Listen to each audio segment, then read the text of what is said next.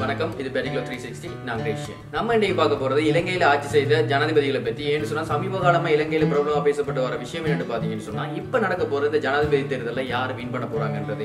ஆகவே நம்ம பார்ப்போம் கடந்த காலங்களில் இலங்கையில ஆட்சி செய்த ஜனாதிபதிகளை பற்றி. இலங்கையின் முதலாவது ஜனாதிபதியா இருந்தவர் யாருன்னு பாத்தீங்கன்னு சொன்னா வில்லியம் கோப்பல்லாவ. இவர் பாத்தீங்கன்னு சொன்னா எந்த கட்சியும் சார்ந்தவர் இல்ல. இவர் 1972ஆம் ஆண்டு இலங்கை சுதந்திரம் அடையும் போது இலங்கையின் முதலாவது ஜனாதிபதியா தேர்ந்தெடுக்கப்பட்டார். ஏன்னு சொன்னா இவர் ஆங்கிலேயருடைய ஆட்சி காலத்துல ஒரு தூதுவராக பணியாற்றி கொண்டிருந்தார். சோ பாத்தீங்கன்னு சொன்னா இவர் தான் நிறைவேற்று அதிகாரம் இல்லாத ஒரு ஜனாதிபதி என்று சொல்லலாம். இவருக்கு பிறகு வந்த ஜெயவர்தன உண்மையிலேயே நிறைவேற்று அதிகாரம் கொண்ட ஒரு ஜனாதிபதியாகவும் இருந்தார். அதை பாத்தீங்கன்னு சொன்னா 1972ஆம் ஆண்டு இதன் பெயர் ஸ்ரீலங்கான்னு மாற்றப்பட்டது. பாத்தீங்கன்னு சொன்னா சிலோன் என்ற இந்த பெயர் அதுல விடுதலைக்கு பிறகு ஸ்ரீலங்கா அப்படின்னு சொல்லி பெயர் மாற்றம் பெற்றது.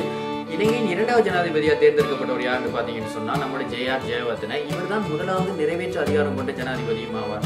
பாத்தீங்கன்னு சொன்னா மக்கள் தேர்வின் மூலம் முதலாவது அரசு தலைவரும் இவர் தான். இலங்கையின் மூன்றாவது ஜனாதிபதியா ஆர் பிரேமதாஸ் அவர்கள் இருந்திருக்கார். பாத்தீங்கன்னு சொன்னா இவர் ஐக்கிய தேசிய கட்சியை சேர்ந்தவர்.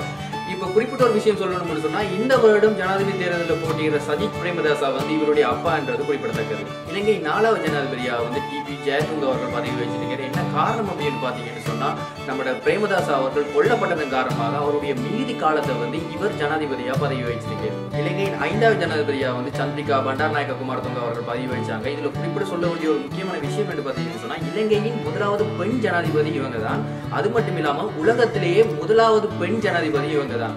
இலங்கையின் ஆறாவது ஜனாதிபதியா பாத்தீங்கன்னா மஹிந்த ராஜபக்ஷ அவர்கள் பதவி வச்சிருக்கார். சொல்ல போனா இவர் இலங்கையில் நிலவிய அசாதாரணமான ஒரு சூழ்நிலையை சமநிலையை கொண்டு வந்தவர். கிட்டத்தட்ட பாத்தீங்கன்னு சொன்னா 25 ஆண்டுகால ஒரு சீரற்ற நிலையை சமத்துவமா கொண்டு வந்தார். அது இல்லாம பாத்தீங்கன்னா சொன்னா இலங்கையில் மேற்கொள்ளப்பட்ட பல அபிவிருத்தி நடவடிக்கைகள் இவர் தான் முன்னெடுக்க ஆட்சி காலத்துல தான் முன்னெடுக்கப்பட்டது. இலங்கையின் 7வது ஜனாதிபதியா மைத்ரிபால சிறிசேன அவர்கள் இன்று வரைக்கும் இவர் தான் ஜனாதிபதியா இருக்கிறார். பாத்தீங்கன்னு சொன்னா இவர் ஒரு பொது வேட்பாளராக நின்று மஹிந்த ராஜபக்ஷ அவர்களை தோல்வியடைய செய்து ஜனாதிபதியா வந்தார். நாளை தான் தெரியும் யாரு இலங்கையின் 8வது ஜனாதிபதி அப்படின்னு சொல்லி. இலங்கை மக்கள் ஒவ்வொருடைய வாக்கும் தான் நம்முடைய எதிர்காலம்.